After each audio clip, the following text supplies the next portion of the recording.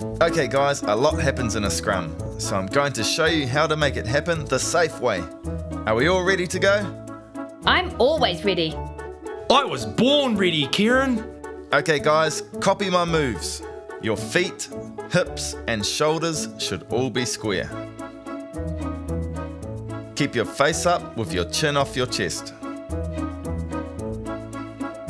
Like this? Yes, William. Now bend your knees and hips with all the weight on the balls of your feet. I haven't got a ball though. No problem, Webb. Just use the front bits of your feet.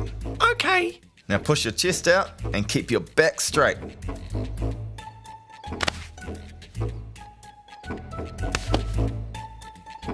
Keep your shoulders above your hips, William. Okay, Kieran.